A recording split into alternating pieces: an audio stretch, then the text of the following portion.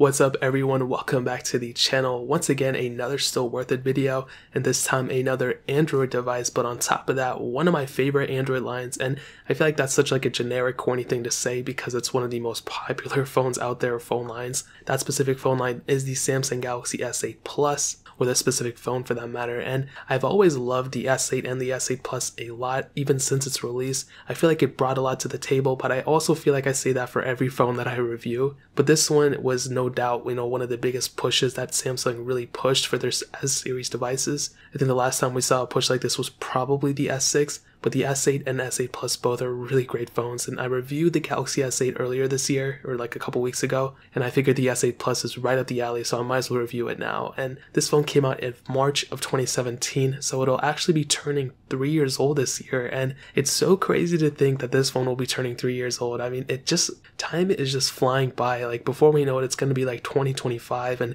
I'm going to be reviewing the Galaxy S26, and it's going to be weird stuff, and we're still going to be doing slides on these phones too. But looking on the front, we can see a 6.2-inch Super AMOLED display. This is 1440p, and dude, I don't even have to say it, it's still a very good panel. It was a great panel when it was released, and it's still a very good panel. I feel like the biggest improvements that we've seen since this panel's release was probably software. We've seen things like True Tone, and even the S10, it has a 1440p display, and I think the software is what enhances that experience. So if you were to give me like an S10 display and an S8 Plus display, I might be able to tell a little bit of a difference just because I've been using those phones for the majority of time. But if you're an average person, you're not really going to notice that big of a difference. The S8 Plus's display obviously is one of its biggest advantages. However, you can definitely tell we have a little bit of bezel on the top and bottom, but this was a big push that Samsung was pushing at the time. With the S8 and S8 Plus, they wanted to remove most of that bezel, and they did a really good job. It's symmetrical, it looks really good, and yeah, if you're looking at the S10 or the OnePlus 7T Pro or whatever, you'll probably tell some differences. It doesn't look as great as those phones, but the S8 Plus still looks tremendous, and I like the symmetricalness of this, if that's even a word. If you look at a phone like a Pixel 3 XL, it has that notch but also that bottom bezel. It's just not symmetrical, and that's why I really like this design. It's symmetrical across the board, and I really do like that about this phone. On the bottom, you can see a USB Type-C port as well as a headphone jack, which is really cool. We have that capability on this phone still. We still have it on the S10 too, but this was the time where, a lot of phone manufacturers were removing the headphone jack. Apple did it, just the version of phones before this one, and I really do like how this phone has both the USB Type-C port and the headphone jack. On the back, you can see a single camera setup as well as the fingerprint sensor in probably the worst location ever. I still question why they put it there, but they, moved it eventually with the S9. A glass back on the back as well, and overall, like I've stated, this phone feels super premium. There's really not too much to hate on it. There is IP68 dust or water resistance, which is really cool. You can go up to 1.5 meters of water for 30 minutes, so that's an awesome little thing. As well as a microSD card slot. This phone has both of those capabilities, of having water certification on that and a microSD card slot. That is awesome. So really, in terms of the outside, that is really pretty much it. There's nothing too crazy going on with it that we don't already have now, but that's also a really good thing. There's a lot of similarities between this device and the newest devices that are still being released, so that pretty much covers it up in terms of the outside.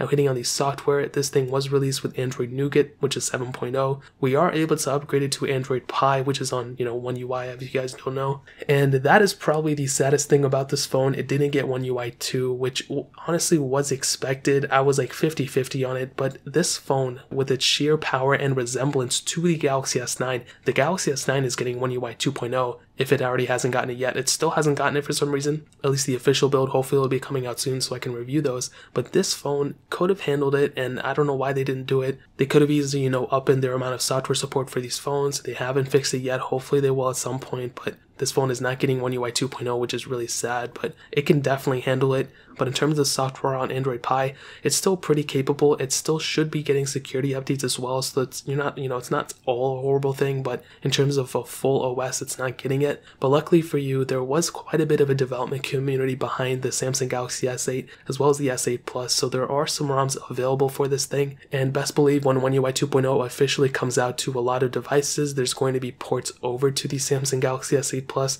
I don't know how stable those things are going to be. That's why I always prefer having the full, stock OS supporter like Samsung pushing these updates over, but I guess, it is what it is. So in terms of software, you are kind of outdated, not really, until the official One UI 2.0 comes out for all those devices and when the security updates are done for this thing, but you can always go and root this thing and custom ROM it. There's a huge community out there, or a bigger community behind it, so you can easily go and do that if your heart desires. So in terms of software, you're not really outdated yet, but you will be within the next year, and you can always go custom ROM it if you need to be. So that pretty much covers it up in terms of the software. Now hitting on the performance side of things, so this thing had the Qualcomm Snapdragon 835 chipset, an octa-core CPU, an Adreno 540 GPU, and there were two different models of the Samsung Galaxy S8 Plus, a 64 and 128 gigabyte variant. Now this is important. The base model, the 64 gigabyte model, had 4 gigabytes of RAM, where the top tier 128 gigabyte model had 6 gigabytes of RAM. So a little bit more RAM on that top tier model, and it's crazy because if you look at phones now, usually 6 gigabytes of RAM is like the base model for even the budget phones.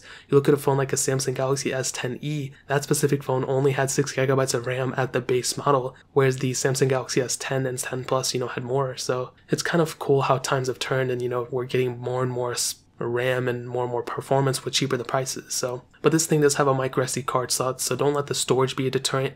Just figure out if you want more RAM or less RAM, or if you need more RAM or less RAM. So in terms of performance, what I can tell you, it's not a bad performing device. I don't know how many times I have to say this. It's a very, very good performing device for being a 2017 phone in 2020. It's not getting software support really anymore, so it's pretty cool to see that this phone is still very, very capable of handling a lot of apps that I throw at it. And it's not a slow phone. It wasn't a slow phone at its release, and it's still not a slow phone. And even in today's standards, if this phone was released now, I probably, would believe it's not a bad performing phone, as long as I'm not comparing it to another phone. If I were to compare this to my Samsung Galaxy S10 or S10 Plus or something, yeah, I'd probably be noticing some differences. But in terms of me, using it from a daily perspective, if I'm opening apps, closing apps, going through one thing to another, it's a smooth experience. It's not a slow one. Yeah, over time it'll probably get slower, and things like One UI and all those background processes do tend to slow down the phone more than help it, but I don't think it's a slow phone. It's a very, very good performing phone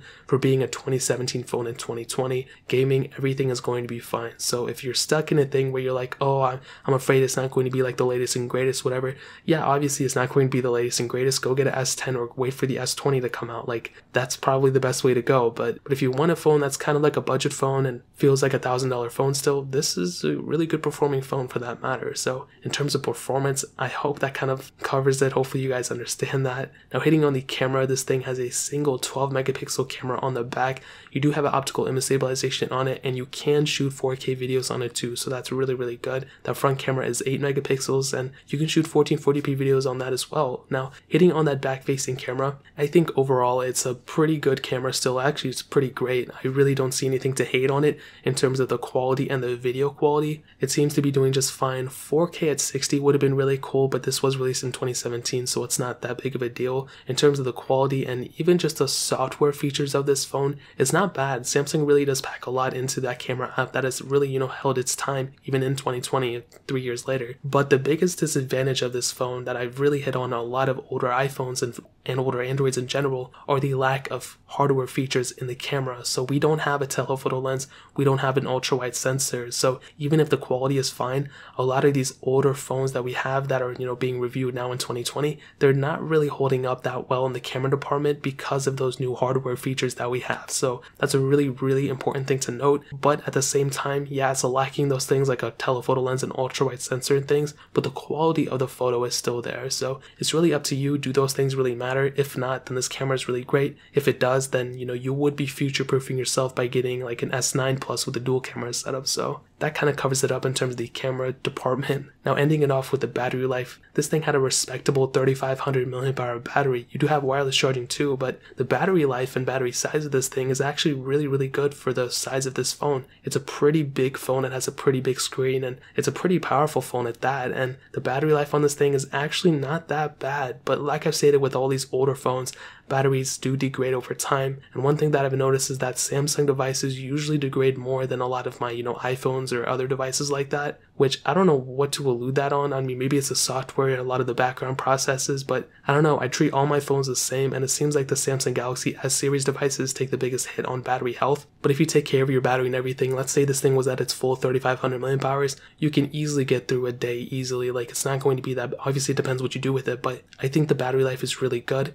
But like I said, make sure you take care of the battery. All my Samsung Galaxy S devices, they tend to wear down more often than a lot of my other devices. So some other things I wanted to hit on, actually, I want to talk about getting this phone used. So a lot of these used devices for some reason have a lot of burn-in, and it's not just this device, it's a lot of my, just all my Samsung Galaxy S series devices tend to have a lot of burn-in, even my Notes. And take that as you will, but that's one thing to kind of keep in mind. I want to start addressing that more often, because the more I'm a consumer, I pay for these phones just like you're going to pay for them, and I hate buying a phone that has a lot of burn-in, but those tend to be the best deals. So kind of take it as you will. The screen is great, but Samsung Galaxy S series devices and Note series devices tend to burn in a lot quicker than a lot of iPhones that I've owned too for the same amount of period. So take that as you will. Not a crazy thing, but one thing I wanted to hit on. So is the Samsung Galaxy S8 Plus still worth it in 2020?